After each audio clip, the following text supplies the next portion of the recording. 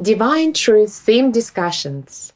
Discussions between Jesus and Mary about specific topics and issues.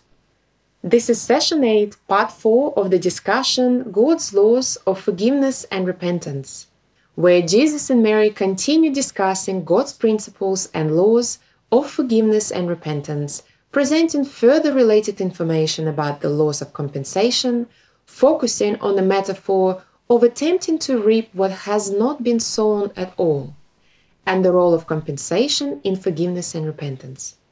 The session was recorded on the 13th of December 2017 from 11 a.m. in Wilkesdale, Queensland, Australia. The role of compensation in forgiveness and repentance.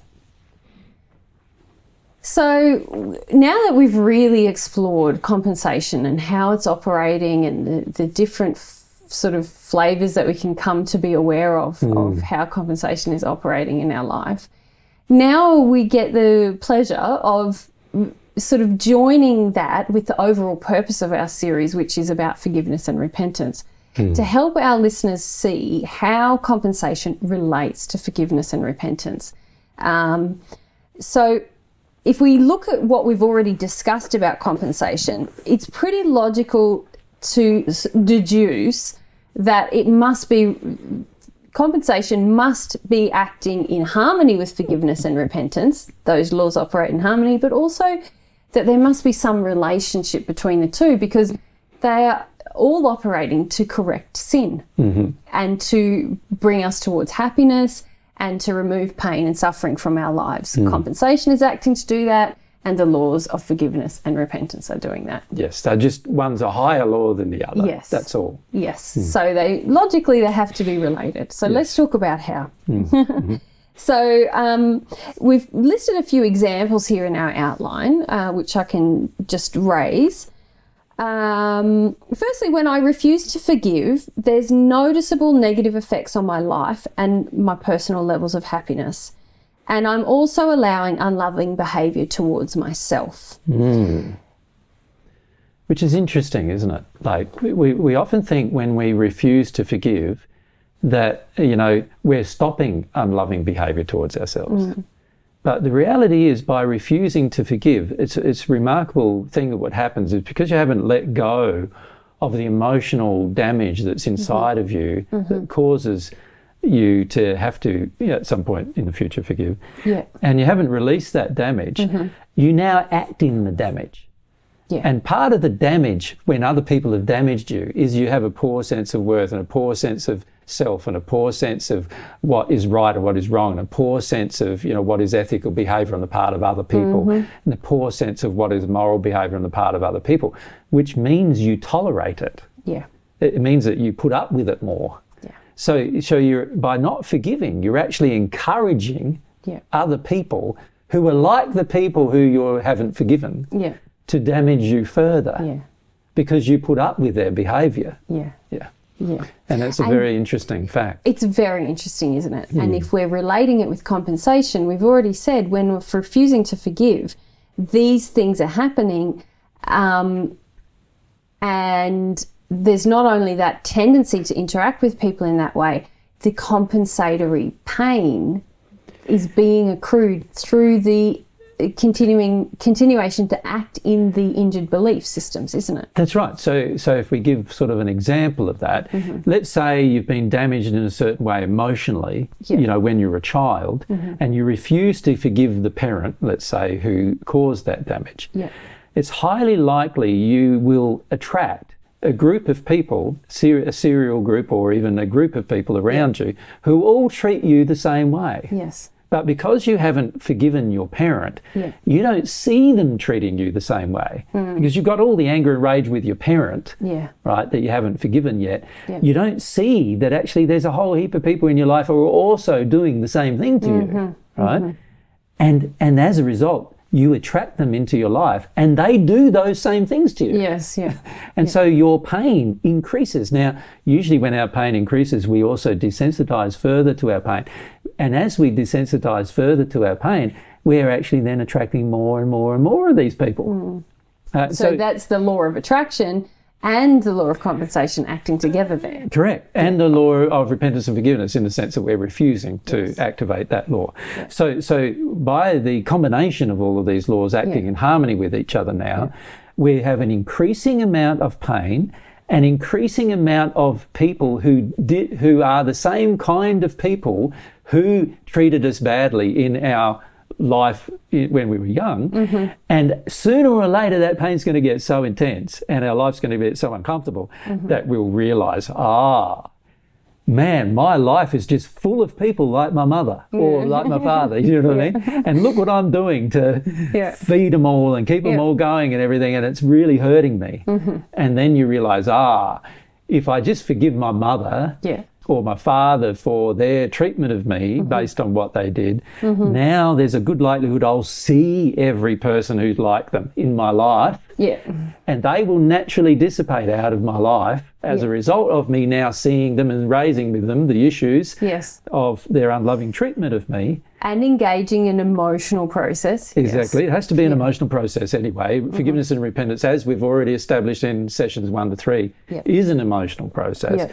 So it has to be an emotional process. But once we go through that process, we end up with now being able to see very clearly the damage that was done, that we have forgiven, and ironically, now that we've forgiven, our eyesight is clear to see the future. If anybody of that same kind of type enters our life, we go, no, there's a problem here with that person. Yes.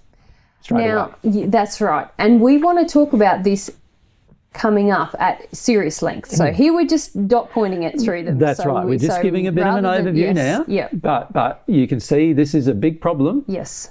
Not forgiving actually causes you to no longer see the truth of what damage has been done to you. And is continuing to be done to you. And is continuing to be done to you. Yes. All right. When we refuse to repent, then there's noticeable effects in our life and our personal levels of happiness. So just the same as forgiveness, we have unhappiness. But we are also engaging in unloving behaviour. We continue to engage in unloving behaviour, not just towards ourselves, but towards other people. And particularly towards other people. Yes. So here, in this kind of example, what we're saying is that if we can't recognise that one of our attitudes is out of harmony with love, let's say it's the attitude of superiority, and we love feeling superior, right? If we can't see that that attitude is out of harmony with love, what will happen is we'll keep treating everybody around us like they're inferior, and they'll keep treating us like we're superior. Like they'll keep treating us in a way that we think we like. But we don't understand. We're destroying our soul so rapidly now, right? And engaging in behaviour that harms others so much that we're going to end up in such a dark condition that recovering from our condition is going to be very, very difficult. Right? So this is another problem, because we can't see our own bad treatment of others, and other people are willing to feed inside of us our desire for that treatment to continue, we're going to end up in such a poor condition and with such amount of pain and suffering to deal with that it's going to be immense. Yes. And this is a big problem. It is. It's a big problem. So obviously you've just established that forgiveness and repentance lead us to remain living in false beliefs and false ideas and acting in those and not seeing truth. So then, as we've learned through these discussions of compensation, the effects, the corrective effects of compensation are going to continually compound, aren't they? And they might actually lead me to the point of considering that I have a different option. Well, yes, and usually it's only the pain, unfortunately. Yes. Isn't it? That causes you to go, hang on a sec, something's wrong here, and I've got to find out what it is. Yes. And to have a sincere desire to find out what it is. Yes. Now, it's harder to have a sincere desire to find out what it is if it's something that we have to repent for than it is to find out something we have to forgive for.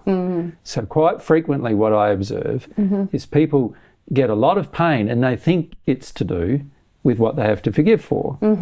But a lot of it is actually to do with what they have to repent for.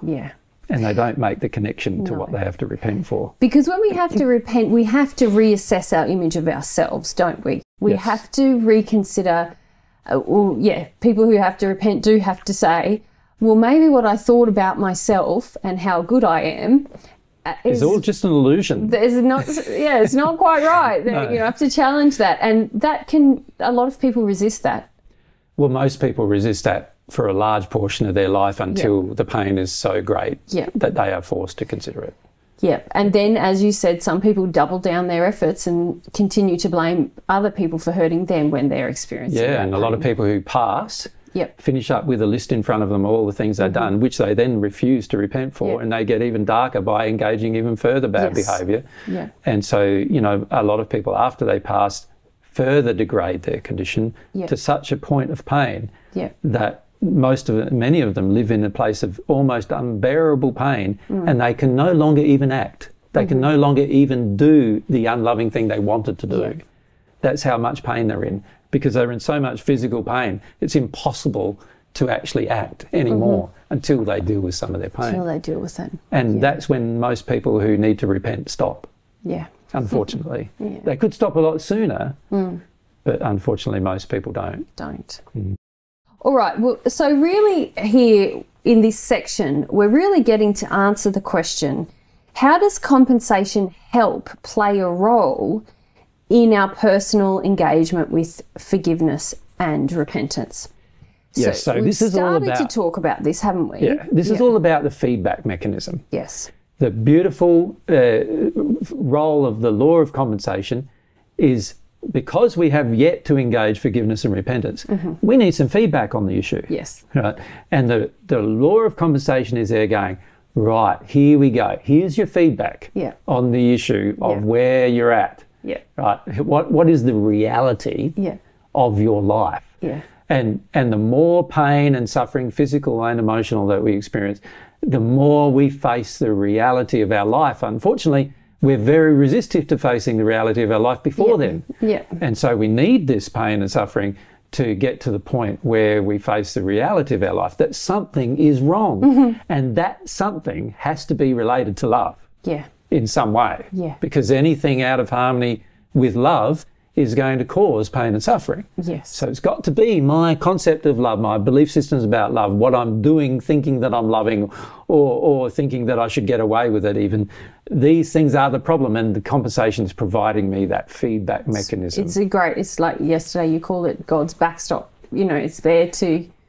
Okay, you're refusing this other stuff. Here's the info. Here's the bottom line, guy. Yes, you know, this is your bottom line. The backstop. Yep. All right. So let's talk about this. We're going to break it into sections, and we'll talk about it in more detail. Okay. So let's do that. Compensation helps me forgive. What role does compensation, or reaping what I sow, play in my desire to forgive?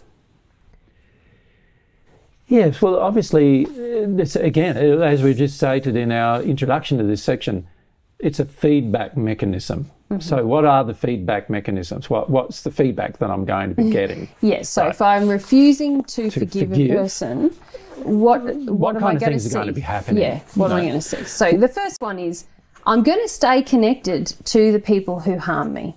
Yes. So that means, and you see this a lot, right? In our childhood, oftentimes parents have certain addictions with their children. The parents, through those addictions, harm their child, and the child then remains connected to the parent until the parent dies, and even afterwards. After they've passed, there's still a connection, there's still a bond, a spirit to person on earth bond that remains in place. And the person on earth, the child who's now an adult, can't act without approval from their parent. They can't do something without approval from the parent. They're distraught whenever they don't get the approval from their parent. Every time their parent abuses them and makes them suffer even more, they feel even worse again, and so forth. And this connection will remain until you forgive your parent. And so there you're speaking, you know, when you're talking about just now about the parent, about the child that like continually trying to, in this addictive sort of a frenzy with the parent, trying to avoid emotion. that can happen, but also it can happen that you begin to face some truth about your parent. You say, actually, I can see with my mind, and I've got a bit of compensatory pain about the fact that there's something that's very unhealthy in our relationship. And actually, I'm not going to spend that much time with you because that's hurting, and I don't like that, and I can see it's a problem. But the problem is it's hurting. The real problem is it's still hurting. That's what I was just trying to draw, this distinction between, It's a good distinction. You can actually say there's a toxic relationship with someone and get out of their life and not see each other. Without actually emotionally leaving it. Without actually dealing with the hurt. That's right. And then you do remain energetically connected with that person. And I have experienced that, where you feel there's unresolved emotion between you and that other person, and whether you like it or not, and whether you're fighting it or not, you remain connected to them. And you keep acting in the way they want you to act. Yes, even if they're not there. Even if they're not there, they can be on the other side of the world, and you'll do that. Yes. And that's the drawback of not forgiving. Yes. And that's the feedback we're getting. That's the feedback from the law of compensation. Yes. The other thing is that we remain unhappy. It's impossible to experience contentment and joy if we haven't forgiven. Yes, because not forgiving causes all these emotions to be stagnant inside of your soul-based energy system, if we can call it that. Yeah. And what that does is it causes harm to your spirit and your physical bodies. Yes. So you can actually get diseases now because of these particular emotions still stored within you that you haven't let go of. You're not releasing. And obviously you're afraid of releasing them, but releasing them would be far better than keeping them in you. Yeah. It's like a festering wound inside of a person. Sometimes I liken it to like, imagine going to a rubbish dump and eating all the food that's there, that's full of maggots and everything, and you're putting it in your tummy. That's what you're doing when you store these emotions. Yeah. These maggots, the maggots of these emotions, which are all dark, will eat your insides out. Yes, physically and emotionally. Physically and emotionally. Yeah. And we need to do something about it. But the law of compensation is reflecting back to us, wow, you're getting sicker, your life's not going very good here, you're emotionally destroyed a lot of the time, there's all this pain, right? Yeah. Something's wrong. Yes. Something's wrong, but it's emotionally caused. Yes. Yep. It's not forgiving somebody, that's what's causing it. That's what's causing it. The next one you've mentioned in our intro, I remain unable to make wise decisions about other people who will harm me. Yes, because I've not forgiven the people who have harmed me, I'm not sensitive to the ways in which they've harmed me. And as a result of that, I'm going to attract people who harm me in a similar way. And this is why people do things like marrying someone that is an alcoholic like their dad, for example, because they're not sensitive enough to see there's something wrong with that. Yes. And they have to forgive their dad first before they'll see that their dad being an alcoholic was a bad thing. And once they understand that and they stop, in their head making excuses for him and everything, they won't then make excuses for an alcoholic partner anymore either. They'll actually face the truth about that partner. And that's inherent in the process of forgiveness, is that we must emotionally face the painful truth, mustn't we? And be willing to experience that. And we can't do that intellectually. No. And even if we do it intellectually and choose a man who we're positive is different to our dad, the pain, the compensatory pain of not forgiving, even if that guy is different to our dad, is going to show up in that relationship anyway. Sooner or later. That's how the laws operate. That's right. We've probably attracted the person through the law of attraction, which is going to mean that that person has something in them that is going to trigger something relating to your dad sooner or later. Or even you are going to interact with that person in a way that you would react with your dad, and you will create pain in that relationship. Yeah, you might actually cause him to turn to drink and become a drunkard, in the example that I gave about your dad being a drunkard. You know what I mean? You may do things to him that causes him to go to drink, even though he wasn't when you began. Yeah, or you just don't trust. You find it hard to establish intimacy because... And so you're pushing that person away continually, which creates pain for both of you. Yeah, that's right. Yeah. So there's a lot of reason for, forgiving, but here we're seeing the law of compensation working to show you, I haven't forgiven yet. That's why these things are happening. Yes.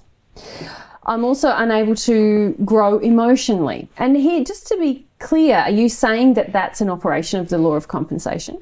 The inability to grow emotionally. Yeah, it is an operation of the law of compensation. You, by your actions, are doing something that is directly causing you to not be able to release emotion or receive new ones. And as a result, you're not growing emotionally. Yes. And so the law of compensation is actually showing you through that my lack of growth emotionally, my lack of change over my last 10 years of life or 20 years of life emotionally is a direct result of my refusal to address certain emotions and my refusal to deny them, run away from them, make out they don't exist at all, denying them, run away from them by doing all sorts of things like engaging addictions and whatever else, or just even being angry and resentful that they're there. Yep. All of those things are going to have a very negative effect on you. But that is the law in operation. That's the law in operation. Yes. Whatever affects you, remember, that is not based upon the desire of others is the law of compensation in operation. Anything that affects you that is based upon the desire of others is based on whether they're giving you a gift of their love or being unloving. Yes. So in this case, we're talking about things that are the direct results of the law of compensation. Good on. All right. I remain driven to please people who have an intention to control me. Yes, so I have an addiction, which is what it means to be driven.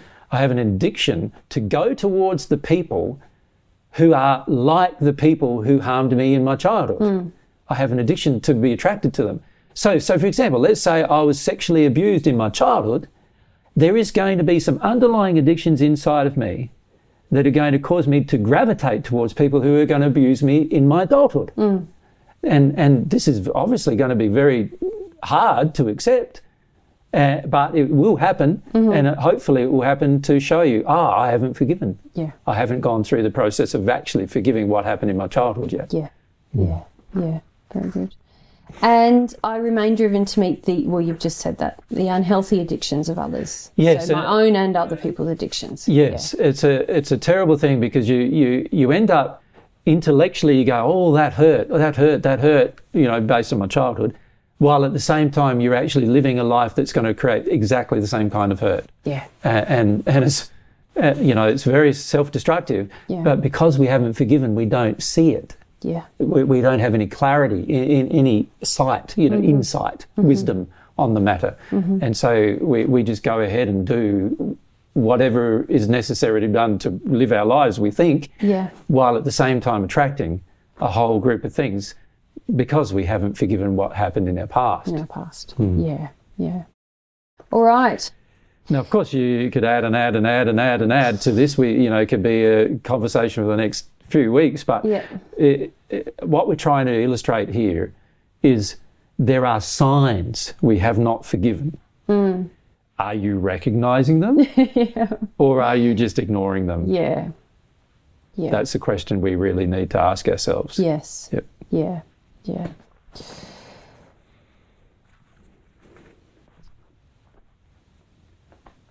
If I truly forgive, compensation is going to provide the feedback mechanism that's going to help me to see some positive things now. So we've just talked about the negative effects that we will see. So let's talk now about if I have entered and completed a process of forgiveness, what am I going to see in my life?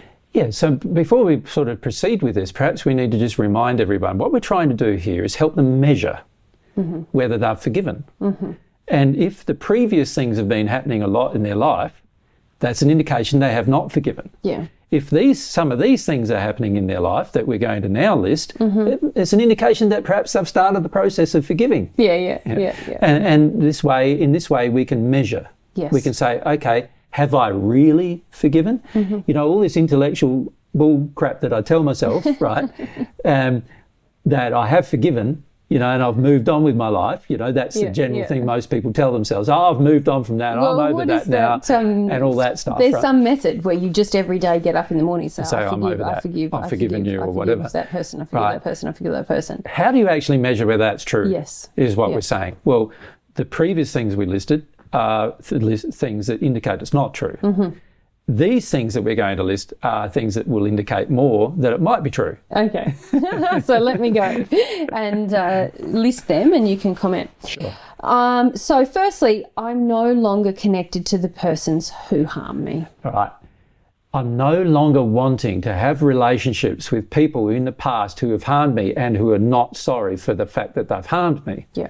So this means that I would no longer have any of my parents in my life if they continued to harm me in the same way. So if you think you've forgiven your parent, but you still have them in your life doing the same thing, you haven't forgiven them. Yeah.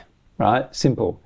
And so this is an indication that, you know, forgiveness requires that you see what they're doing wrong and that you no longer tolerate it. Yes. Because when we engage forgiveness, to me, the way it feels to me is like it's a huge engagement with love and truth. We are saying, I want to face and feel the truth about what really happened from God's perspective to me. I want, with all of my heart, to love me and the person who harmed me. So when we engage in that process, or can I just say about what it means to love the other person? That's what you're going to say, isn't it? Anyway, that's where I'm going. Yeah. So once we really engage with that and say, I want this truth and I want this love, then what it means is once we've completed that, we have that state within us. The truth is not going to be movable. We know what happened for sure, and we're okay with it now. You know, there's no more pain associated with it. But also, we are certain that we want to love ourselves enough that we no longer say that's acceptable, what just happened, because we understand it was a sin. It's not going to stand anymore. It wasn't acceptable. God did not think that was good. But also, we are not going to want to support that sin as a measure of our love for the person who harmed us. There is no way we're going to ever say, in any way through our behaviour, words or actions or anything, say, I'm okay with that. I'm okay with what you did. Because that would be supporting the sin in them. That's right. And that would be unloving. That's right. So to me, forgiveness is this like mighty process. It's such a strengthening process of love and truth within oneself. And when you engage with it, it means no, you know the truth, you love that truth, you love that person, you love yourself. But that's going to mean you don't stand for that stuff. If they're continuing the same behaviour, if they feel it's fine what they did, you won't accept that. No, and you won't be able to probably spend any time with them, I would suggest. No. And yet, almost every person I've ever met who claims they've forgiven somebody always finishes up spending time with the person they think they've forgiven when that person is not repentant. Yes. Now, it's different if the person decides that they want to acknowledge the truth of what they've been doing, their behaviour, and engage a repentance process. Oh, it's a totally completely different thing. Yes. Yeah. Then there's all this love for that person and desire to assist that person and all these kinds of things. That's right. But you can't assist somebody who is completely unable to see what they've done. Yes. And it's pointless trying to engender a desire for that person to repent by spending time with them or berating them with what they've done. None of that is loving. No. No. Convincing them that they've been unloving is a pointless task. You're better off not. In fact, if you truly loved them, you would not spend any more time with them until they had a breakthrough and realised that they have been unloving. That is the loving course of action. And that they have that breakthrough through their own humility is probably the best course of action. Well, and because, as we were going to see, compensation is working very strongly to assist them in their repentance process. And everything you do to undo the work of compensation is another compensation you will have to have. That's the thing. Such a good point. Yeah. All right. I'm also happy, contented, and I have less physical pain and suffering. Yeah, so childhood sort of diseases or physical ailments that we had, instead of worsening, they actually get better. So a good sign that we've actually improved in some of these issues is that our body and its functions improve, not get worse. Not get worse, yeah. I'm able to make wise decisions about people in my life, and I will know who is going to harm me or potentially harm me and who won't. Yeah, so I stop sort of inviting See, a lot of people who have not forgiven unwittingly invite people who are harmful into their lives because they haven't forgiven the original person that harmed them. They unwittingly invite similar people, kinds of people into their life. It's kind of like because you don't want to be sensitive emotionally to the truth of what was done to you. To the pain. Yep. But you don't want to be sensitive to have a really clear knowledge of what it was. Yep. Then you can't be sensitive to the people around you who have the same intentions and desires. Exactly. The people who have this intention to cause the same pain. The same pain. You don't want to be knowledgeable about how that happened and the process and the emotions in the person who did the harm primarily. So therefore, you're not sensitive to those same emotions in other people, are you? That's right. Yeah. Yeah. So it's sad, but that's what we do. We attract people, and unfortunately, and this particular point we're trying to make too is about wise decisions. You see, a wise decision would be able to be sensitively recognise a person who's going to cause the same kind of pain that you had caused to you in your childhood, and to not engage the person because they're going to cause the same kind of pain, or at least to tell them that's the reason why you're not engaging them. Right? Yeah. That'd be the loving thing to do. That's not often what we do. What we do is we're unwitting because we haven't forgiven really. We're unwittingly inviting them into our life only to find out 3, 6, 9, 12 months, 18 months, 2 years, 5 years down the track that they actually were the same kind of people that caused our pain in the original pain we have. Yeah. And so we frequently don't make very wise decisions. And the reason why we're not making the wise decision is because our emotion is such that we're not sensitive to the pain. Yeah. And we're trying to block the pain inside of ourselves. And since we're trying to block the pain, we can't feel the intentions of another to cause that kind of pain. Yeah. That's the compensatory effect. That's the compensation. That's what we're saying. Yeah. However, if we have forgiven, then it's completely the opposite. You can see immediately, that kind of person's that kind of person. Yeah, I know that kind of person because I had to go through a whole bunch of pain about and then you that can make kind a of decision person hurting me. Yeah, you make a decision then to go, do I really want to spend time with that kind of person or what? You know. And then you can also detect the other kind of people who are not going to cause that pain. You can go, that kind of person, not that kind of person, you know, that caused my pain. This is a lovely kind of person. I really like this kind of person, you know, and you have a tendency to invite those kind of people in your life. Then. Yeah. And also something we've talked about over the years is the sensitivity to danger, because we're talking here about wise decisions, you know. Yeah. There's a lot of issues where people have been physically harmed and sexually harmed in their past. Yes. And they're not sensitive. They're not sensitive to risky situations that they get themselves into because they're still wanting to suppress and deny the very high risk and horrible situations in which they were first harmed in that way. Yeah. They want to have an emotional denial of that. So then they get themselves into situations where they're not sensitive to the danger that's right here and right now. Yeah. So a good sign that you're on the process of forgiveness is to be able to recognise in a person shortly after meeting them that they have intentions that are very similar to the intentions of somebody who's harmed you in the past. Yeah, very good. All right. Obviously, if I truly forgive, then the compensatory benefit is that I'm going to grow emotionally. Yes, and this is a very important compensatory benefit. Yeah. You know, to grow emotionally first requires, of course, that we become sensitised to our pain. And then we can become sensitised to who caused it and whether it was us or somebody else. We release it, and now we remain very sensitive to the potential of more pain, which means that we will probably naturally avoid situations that will create these kinds of pain. So being sensitive emotionally is such an important thing.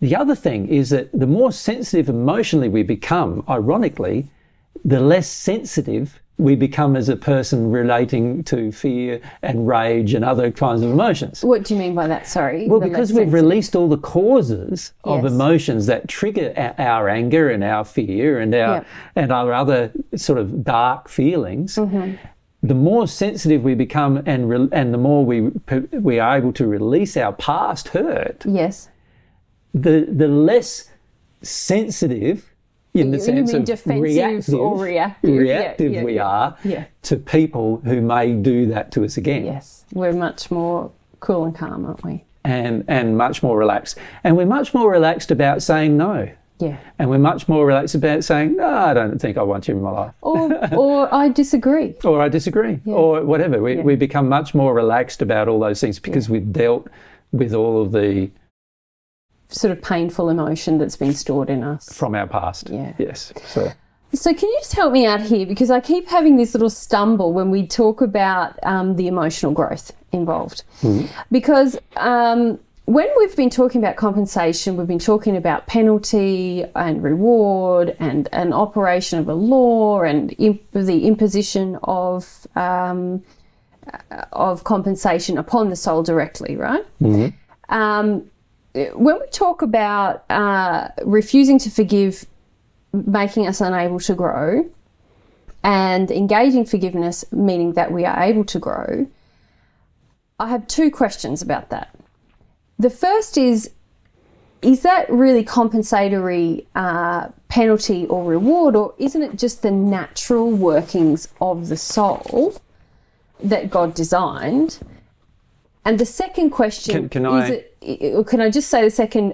I know but I'm not going to remember it. I'll but remember. Fire away Yeah, sorry, I'll remember. Because you might answer them together. Yeah. The second question is, isn't it if it's not just the natural workings of our soul and not compensation's action, isn't it the workings of forgiveness that causes the emotional growth rather than somehow compensation allowing the emotional growth? Do you see what I'm asking? No, let's go back to you first. So the first question is this a compensatory penalty, this lack of ability to emotionally grow when I refuse to forgive? And is it a compensatory reward, the potential to grow when I do forgive? Or is it just the natural workings of the soul that when I refuse to feel, I can't grow, and when I desire to engage this higher law, I will grow? I would say it's both, isn't it? Like, the reality is, if you lock up emotion inside of your soul, naturally, the principle of preclusion prevents you from growing in other emotional ways. Yes, certainly. Yes, but it is also a penalty of locking up emotion. Yeah. So is it an additional thing that's added to the soul, I guess I'm asking, or is it just kind of no, compensation's working in harmony with the workings of the soul, and therefore? Do you see what I'm asking? Yes, I suppose I see what you're asking, but I don't really understand why you're trying to delineate. Gotcha. The reason why I'm saying is that God designed the soul to respond to the law of compensation. Yeah. The principle of preclusion is a part of the compensatory effect of the law upon the soul. Yeah. So there's no. Do you see what I'm saying? I definitely see. One is not separate to the other in the way that you're trying to suggest. Well, that's what I felt, but then I thought, well, hang on. Yeah. Is there an additional? What's going on? Well, yeah. So let's look at it. The way God's designed the soul is to work in harmony with the laws that God's designed. And in fact, what God did was He designed the law first, and then He designed the soul. So because the laws had to exist in order for the soul to be able to function inside of the universe. So what God did is that God designed the laws. He had the design of the soul in His mind, obviously, but He designed the laws, and then He designed the soul to interact with the laws. Yes. Now, the principle of preclusion in the soul is governed by the law of compensation. In a sense. Other laws. And other laws. Yes. The law of forgiveness and repentance also govern it as well. Yeah. And there's higher laws and lower laws that govern the principle of preclusion in the soul. Well, so the reality is the law of compensation it is a compensatory effect that preclusion operates in the soul when we deny emotion. Yes. That is a compensatory effect in the soul. But it is also a principle of how the soul works. Yeah. The soul works in harmony with the law. As it will always do. Because all of the operations, I can see logically that all of the operations of the soul must be in harmony with the operations of law, and laws were created for the framework for the operations of the soul. Got it. Yeah, and if you consider as we discussed in our third assistance groups in 2016 about God's laws, God's laws were all created for the sake of humanity. Yes. So they were really all created for the sake of the soul. So the law of compensation was created for the sake of the soul, so the soul could exist in the universe. And without the law existing, the soul could not exist. And the reality is the law of compensation, if it was taken out of the universe, the soul itself could not exist. So these two things work in harmony with each other to create effects in the soul that correct or reward what the soul chooses to do. And without that process of the law working in harmony with the will of the soul, there would be no law governing the soul. So you can't really treat them as one or the other. Gotcha. They are really hand in hand with each other, and they require. Each other requires the other in order to exist. And when I say that, I mean the soul itself requires the law in order to exist. So you can't sort of take a soul out of the law and have the soul exist, because it can't exist anymore.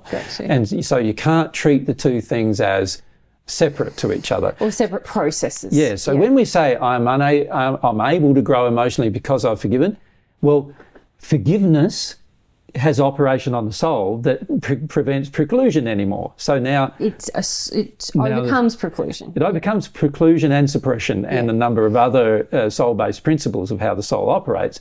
So therefore, the soul now is able to be free to experience its own emotion.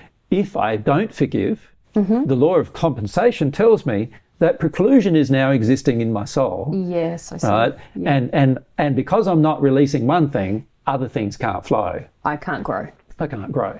Got you. Yeah. And these things all operate. So you could say operating upon the soul is a large number of laws, all of which are working hand in hand with each other. In unison. And there is a hierarchy of them that control what the soul will do.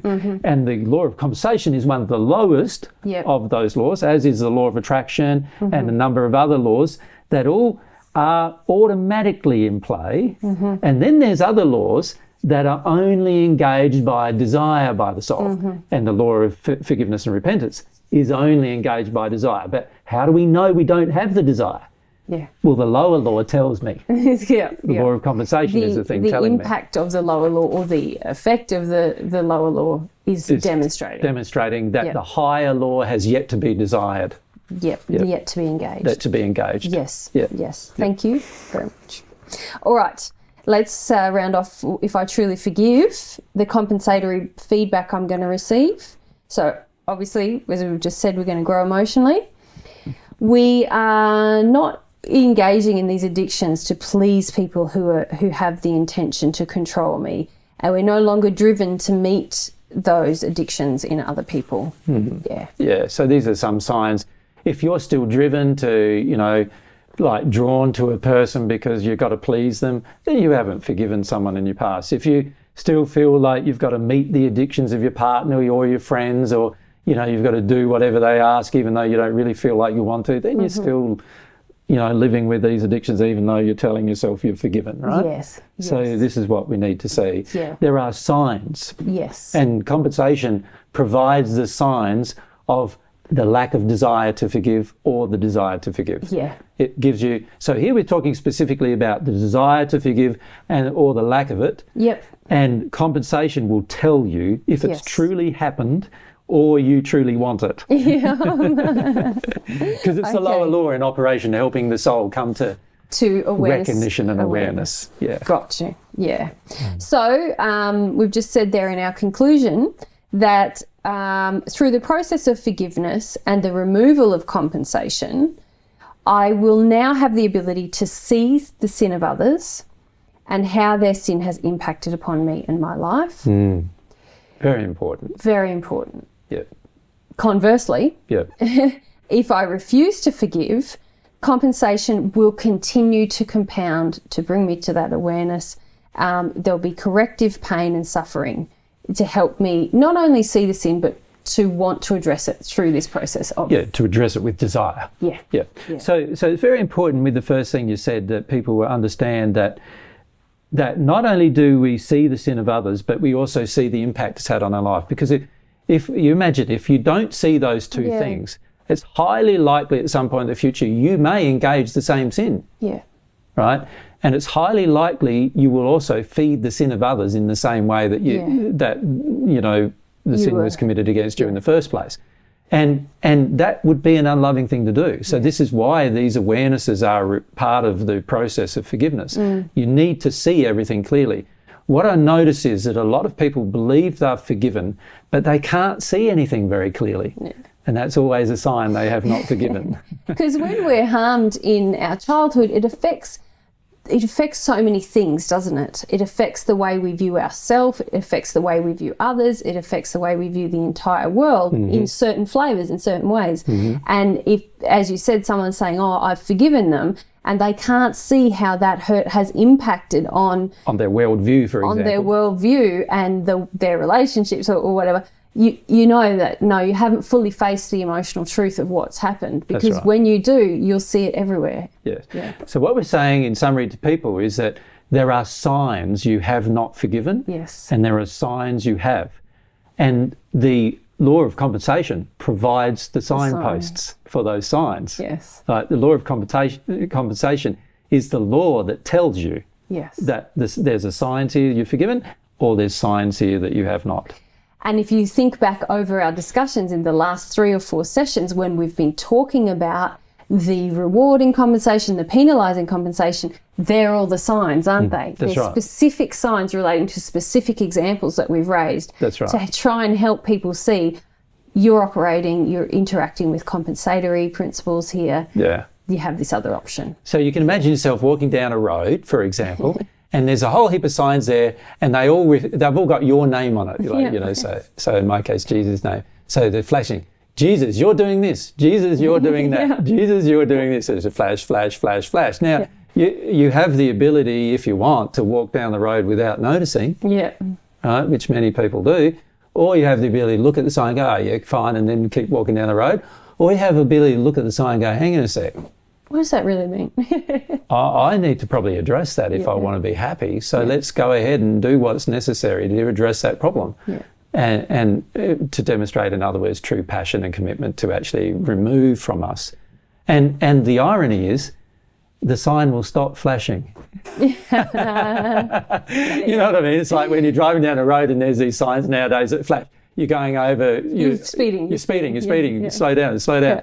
It keeps flashing until you slow down. And it's exactly the same with the signs regarding the law of compensation with regard to forgiveness. They will keep flashing until you're forgiven. Once you're forgiven, they'll stop flashing. That's how you know you're forgiven. Then you'll get to enjoy the night. You'll see the stars and no more flashing neon more signs. Flashing. Gathering your attention anymore. Tune into the crickets. That's right. All right, well, let's move on to our final section. Sure. Compensation helps me repent. What role does compensation, or reaping what I sow, play in my desire to repent? Yeah, so again, we're talking about here the refusal to repent versus the process of repentance. We're comparing it. And again, we're saying basically that the law of compensation is providing the signs. It's telling us, it's giving us the feedback mechanism, telling us that actually you've started the process of repentance here, or not, that you haven't haven't worked through repentance. You don't want to, or you're avoiding it, or whatever. And so it's very important for us again to see that this feedback mechanism is one of God's lower laws operating upon the human soul, but very, very important to tell you that one of the higher laws, the law of forgiveness and repentance, is not being engaged. And so now you have an opportunity to see, okay, this is what me not repenting does, and this is what me repenting does. And if we can compare the two signs, the kinds of signs, if you like, between repenting and not repenting, now we have the ability to determine whether we have actually gone through processes of repentance or not. Fantastic. All right, so let's look at the first example, the refusal to repent. What kind of compensatory feedback am I going to see in my life?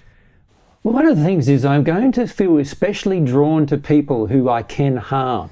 And And if you're still being drawn to people who you notice let you harm them, then it means you haven't repented. Yeah. Yep. Yeah. So that's a very interesting thing. It is. It's quite serious, isn't it? Yes. Yeah. If a person's willing to let you harm them in some way, and you're willing to do it. And you're willing to do it. Yeah. There's obviously still serious issues with regard to your lack of repentance. Yes. Yeah.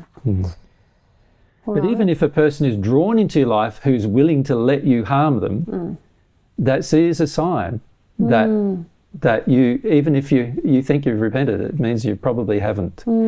When you've truly repented, people will be drawn into your life who have some level of self-worth and self-esteem, and those particular people won't let you get away with murder anymore. You know, they will tell you, hang on a sec, mate, you know, I don't think this is right.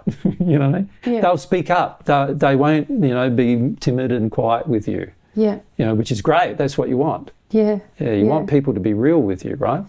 What about, because I've experienced this where I've had pain that hang on. No, it's all right. I think I get you. Yeah, it's about my desire to harm others, isn't it? Not being open to others harming me. Correct. Yeah. That's forgiveness. Yeah. So you've got to be careful here, you see. When I have a desire to harm others, I'm going to attract others who are willing to be harmed. Yes. Right? Yeah. And, you know, if you think about our relationship right at the beginning, that's to a degree what it was like. I had yet to forgive the fact that I'd been harmed. Yes. You've yet to repent for the fact that you wanted to harm. Yeah. And then when we get together, you're willing to harm me and I'm willing to be harmed. Yes. Right? That's a sign. That's a sign. That no repentance has taken place, and on my part, no forgiveness has taken place. Yeah. And I can say that the compensatory, there was a lot of compensation that I began to feel when I was starting to see, man, like I've often commented to people, I was in such a rage, and it was more than you've ever been all your life, right? More than I've ever been. It was shocking to me. And you felt so drawn to do it. And I'd find myself do it again, and eventually there was some pain that I started to sense, and also because your nature was so not wanting to harm me, you know, and but also I would put up with it, and after a while I stopped putting up with it, right? Totally. So that's me working through the process of forgiveness and saying, no, hang on a second. That's a big no-no. This behaviour, you know, what's going on here? Yeah. Whereas before then I wasn't doing that, Yes. right? So that it's a growth process in a relationship. If both parties are working, which we were, it means that you can work through these issues and oftentimes even remain together. But yes, so you noticing the harm was part of the compensation, but me also beginning to notice I'm harming someone who wants to love me. Whoa, that started to compound over time as well. Exactly. Yeah. And the compensatory effects of that will feel painful. Yes. And that will be the sign, you know, that no, I haven't dealt with the repentance issue here, and he hasn't dealt with the forgiveness issue there. Yeah. Yeah. Very good. All right. So also we'll remain, this is now again, if we're refusing to repent, we're going to remain unhappy and have more intense physical pain and suffering. Yes, but this pain and suffering is going to be worse than the pain and suffering of not forgiving. And the reason why is repenting causes doing harm to others and oneself. It causes far more physical harm to your body than refusing to forgive others for the harm they've done. Yeah. And you can understand why God's made it that way, because obviously doing harm is worse than receiving the harm. Yeah. And so God's made it that way that the price of doing harm is higher than the price of receiving harm. Receiving it. Yeah. Okay. I'm going to remain unable to make wise decisions in my relationships and have a tendency to destroy others. Yes. So this is sort of the flip side of forgiveness, isn't it? In forgiveness, we have a tendency to allow others to harm us. This one is, I'm not making wise decisions here. I attract people who I can harm, and then I go ahead and harm them. And I feel drawn to do it. Yes, I feel like a desire to do it. Yeah. And I go ahead and do it. Yes. And that's always a sign that we have not repented. Yes. Yep. Yeah. We remain unable to grow emotionally. So yes, now this is even more severe than the unable to grow emotionally from forgiveness. From a lack of forgiveness. Yeah, from a lack of forgiveness. Because when we're not repentant, there are more harmful emotions inside of us from the law of compensation than there were associated with the fact that we've been harmed by others. Because there's a double up of the harm. There's the harm that we're doing to ourselves, which is going to be more intense than the harm we've done to others. And then there's the harm we did to others. Yeah. So the harm we did to others is bad enough. That, that's what they'll have to forgive, and that's hard enough. Yeah. But on top of that, we've done a lot of harm to ourselves, which is also going to be very painful, that we're going to have to repent for. Yes. And that's going to be very difficult to go through. So it's like a doubling up of emotional harm. So a person who has a lot to repent for finds life a lot more difficult. Yes. And finds repentance a lot more difficult than forgiveness. Yes. Yes. Yeah. Yeah. All right. You touched on this one, but it's well worth a mention. That I remain driven to force, to control, to manipulate, or to demand that other people please me. Yeah. And after a while, if you can become sensitive to it, you'll notice it. Yeah. If you think you've repented, but you're still driven to get people to do what you want, you haven't repented. No.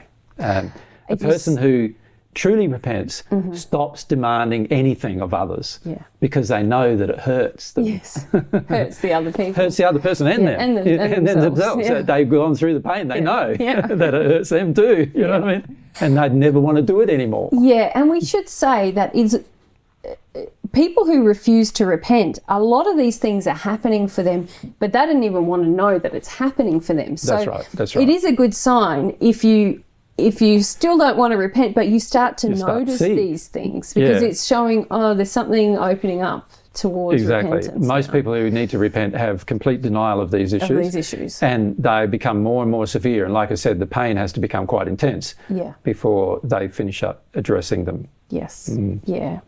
All right. And a person remains driven to meet their own unhealthy addictions, no matter what the cost to themselves or to other people and other people's happiness. Yeah. So if you're driven to drink, even though it harms you, if you're driven to drink, even though it harms somebody else, you haven't repented for whatever it is you need to repent for why you drink.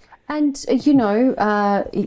that's a quite a substantial physical addiction, but there's a lot of things that I see people engaging in where they, I'm going to compete with women. I'm going to I'll put them down. I'll put women down in some kind of underhanded way, and I'm just doing that compulsively whenever I'm around a woman, and but I don't want to be aware of that at all, and that's showing that there's no repentance. Yeah. And a lack of awareness is demonstrating greatly there's no repentance. Yes. Like the more you become aware, the more impelled you become to repent. For what you've done to harm others. Yeah. So the fact that you are not even aware and somebody's got to tell you, you're doing this, and you go, no, I'm not. Yeah. That is an indication that you're completely unaware generally. Now, that's not always the case, of course, because you can become very developed and start to right the wrongs of your past and start doing things God's way, and the people around you still want you to do it their way. Yeah.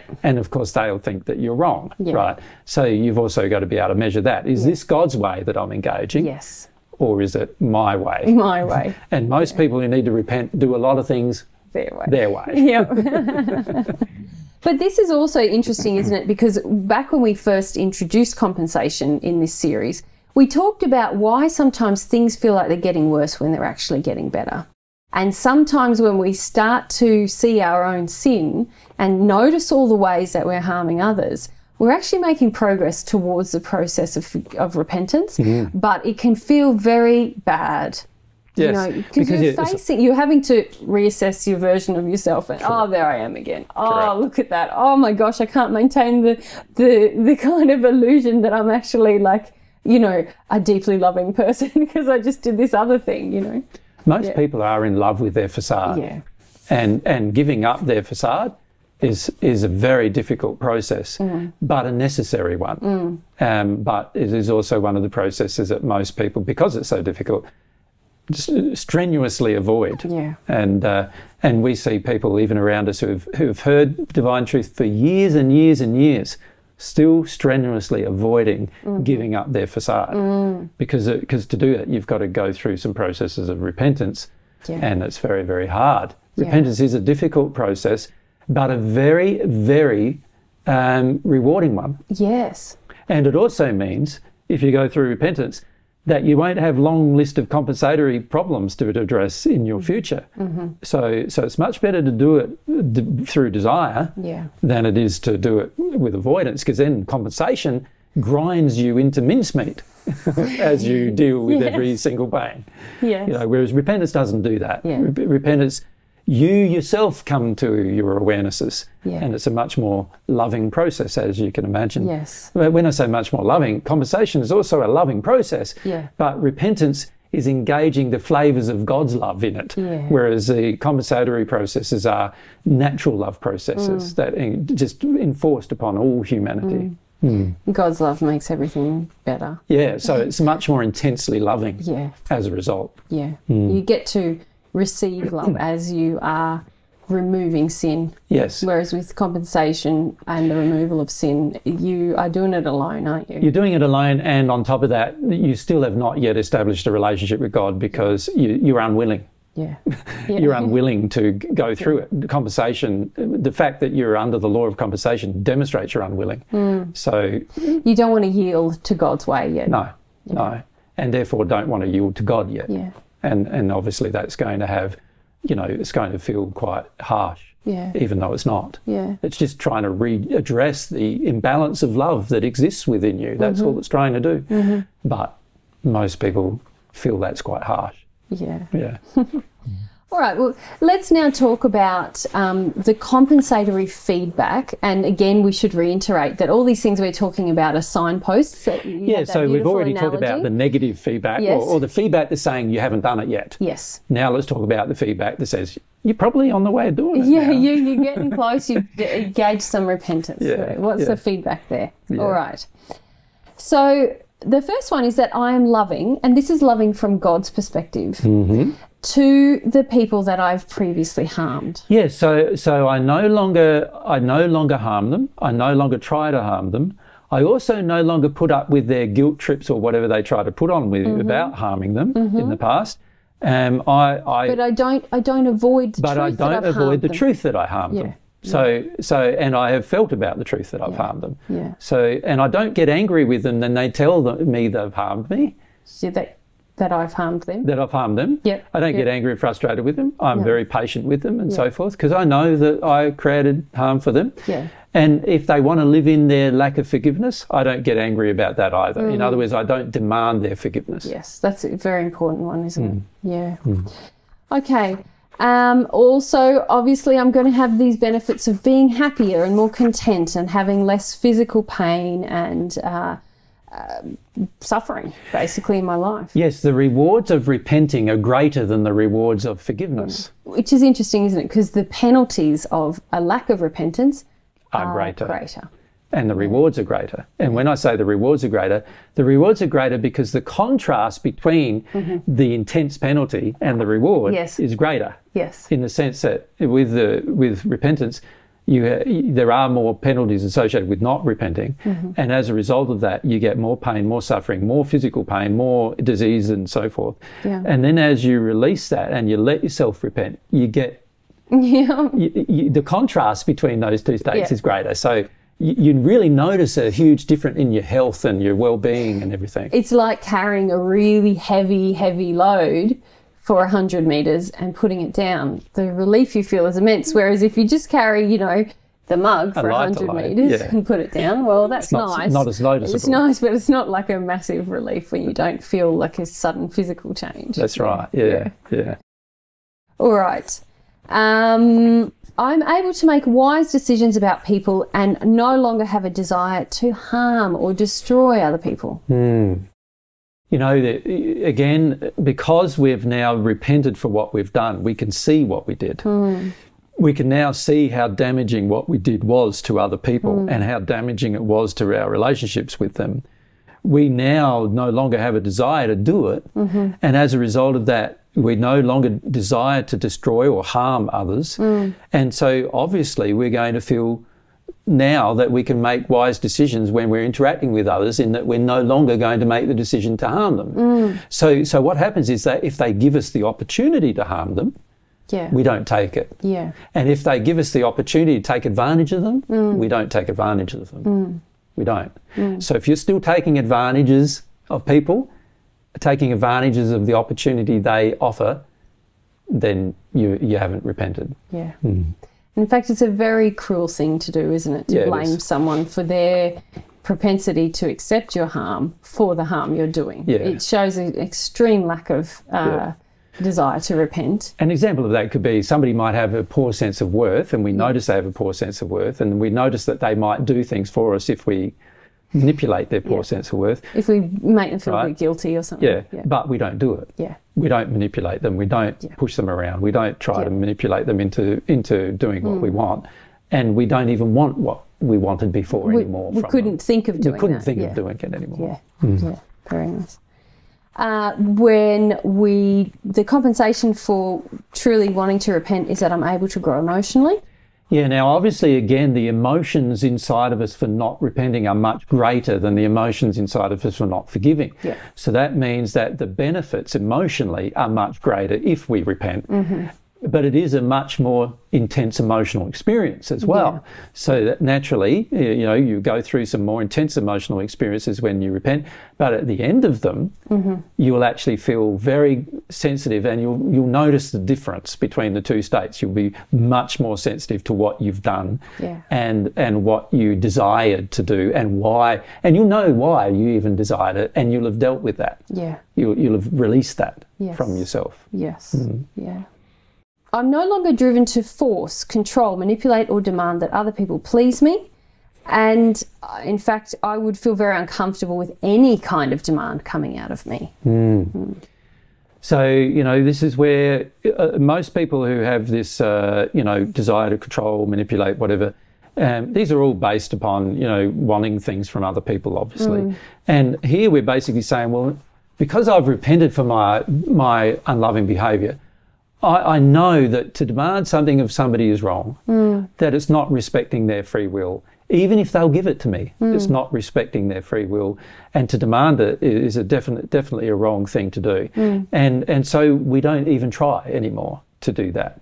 And we're not trying to manipulate anybody. And sooner or later we notice that, that person's open to manipulation, but to do it would be a terrible thing that I'd do to them. And so I don't do it. And of course, I'm no longer driven to meet my own unhealthy addictions, and I always consider equally the cost. This is important. I consider equally the cost of any behaviour I engage in, whether that cost is personal or paid by others.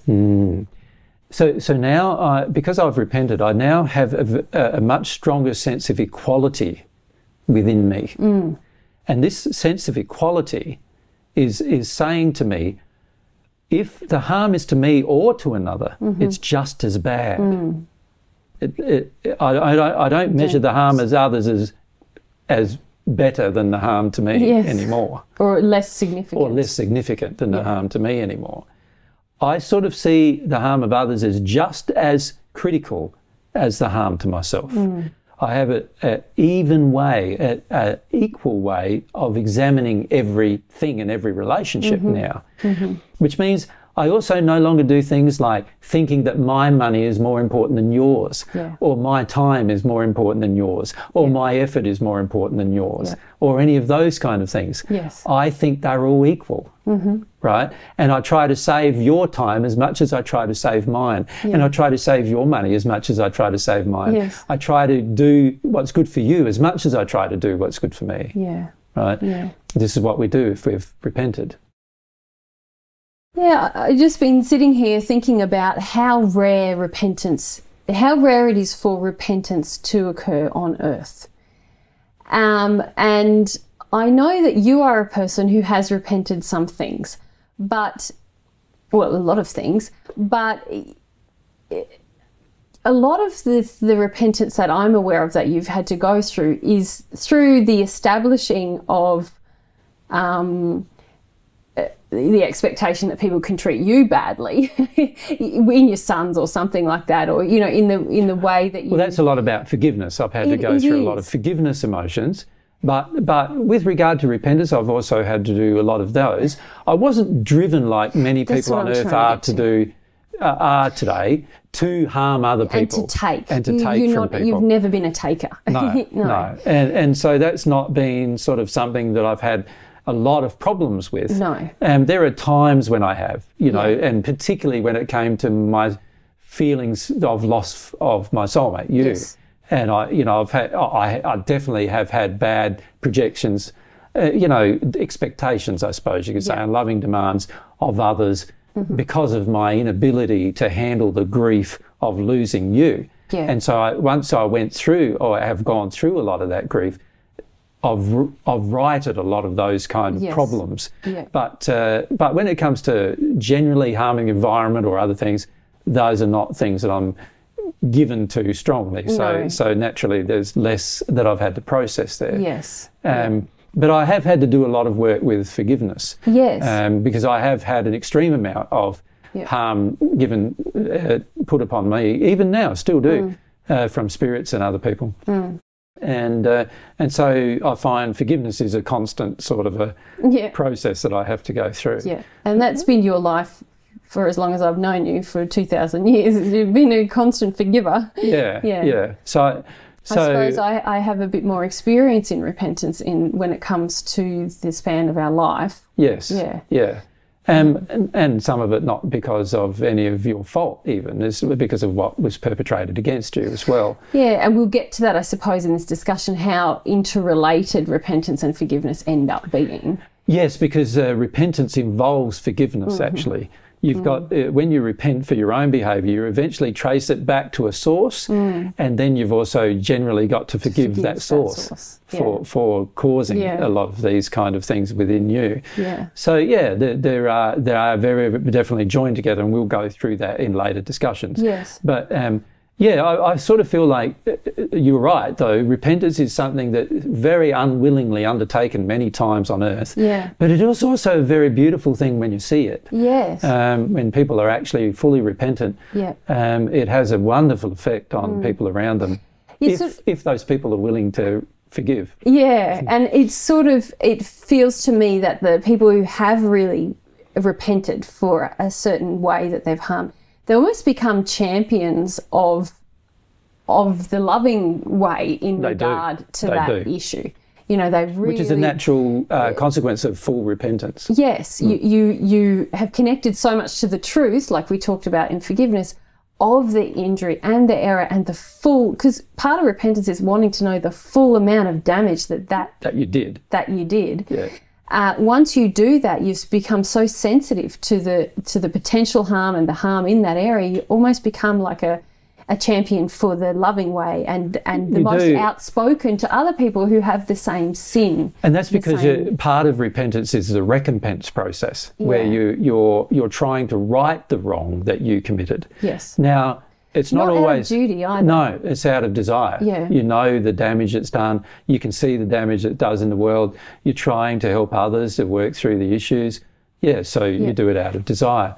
So yes, it's a very important process, the recompense process part of forgiveness, repentance, because it actually does indicate that you are fully repentant for what you did. Yeah. In other words, if a person isn't engaging the recompense process, where they're trying to help other people see the problem of this particular thing they did, then it's highly likely they're not repentant. Because they don't actually want to face. Yeah, so if a person's unwilling to openly discuss what they've done, they're unwilling to openly talk about the problems of what happened with what they did, then they are not repentant. And that's another sign the law of compensation brings you to demonstrate that you're not repentant.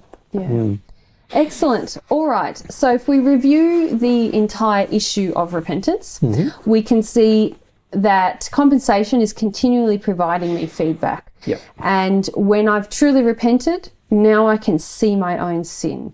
and I can see how it's impacted upon me, on my life, on the person that I've harmed, their life, all the people who are connected to that person, and how that negatively affected their life. I see the full picture, don't I? Yes, and it's more that how it impacts upon you is far less important to you, yes, than how it impacted on everybody else. Yes, yeah. And then on the flip side of that, when I continually resist repentance, compensation is going to be showing me that in a lot of ways, that I'll still be wanting to harm myself, I still want to be harming others, which will be harming me and others. Mm-hmm. I'll still be in a lot of pain and suffering.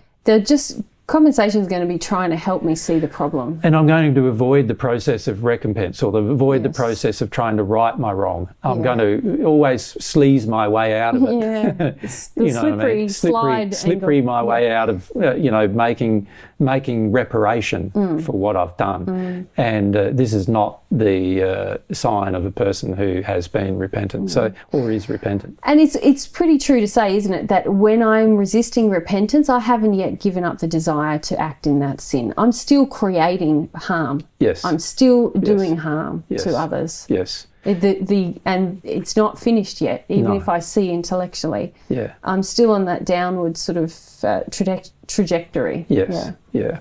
So, I feel in this discussion, what we've done is we've tried to show people the signs of repentance. Right? How do you see whether you are repentant? And again, I must emphasise, it's the law of compensation through its action that shows you, I have no desire to repent, or I have very little desire to repent at this stage. Yeah, yeah. Fantastic. Thank you. That concludes we're up to now our 8th session in this series, Forgiveness and Repentance. Thank you everyone for joining us today. Just a quick recap of everything we've covered. So remembering back to sessions 1, 2 and 3, we introduced you guys to what this series was all going to be about, the principle of having one truth, the absolute God's truth about matters, how we establish that, and then what God's truth about forgiveness and repentance actually is. Yeah. And then by the time we got to session 3, we're now talking about developing sincerity to forgive and repent, but also we talked about the emotion, the responsibility to do it. Like, most people don't think it's a responsibility. And we had to have a bit of a discussion about accidental versus intentional sin, because most people think that they are doing accidents when they're actually quite intentional. Or they'd like to say they are. Yeah, that's right. Yeah, for sure. And in that 3rd session, we also talked about developing sincerity, didn't we? Yeah. And So in these they're not final sessions at all, in sessions 4, 5, 6, 7 and 8, so the last 5 sessions, we've discussed compensation at length. Yes. I think hopefully you've got some really good ideas about how compensation is operating continually in your life, and how you've got some really good clues to be able to measure and to become sensitive to compensation. And just now in the wrap up of this 8th session, we've really tried to help you see that becoming aware and sensitive and wanting to know how compensation is operating in your life can give you massive clues as to where you're at in your spiritual development, whether you've forgiven or whether you just don't want to forgive, and whether you've repented or whether you're just fighting that process of engaging the higher laws and repenting for the harm you've done to others.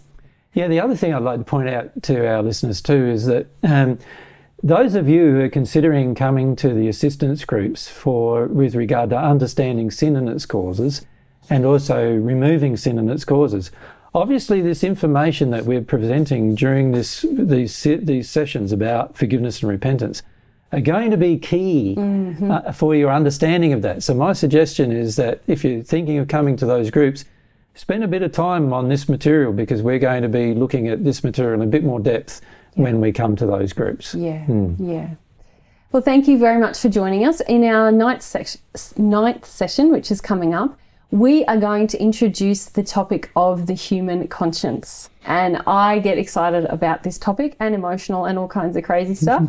I hope you will join us for that. And we'll see you then. We should thank our wonderful team who's been helping us in the studio today. Thank you, guys. Thanks, guys. Thank you. Yeah. And thank you, Darwin, for just your wonderful wisdom. I've absolutely enjoyed speaking with you about compensation. Yeah, and hopefully our listeners have learnt some things about compensation that they didn't know before. Yeah. And we're looking forward to sharing about the conscience, because that's something that we have not shared much about in a public way. We've done it privately with different individuals, but not much publicly, and we'd love to share that information with you next. Yeah. Thank you. Thanks.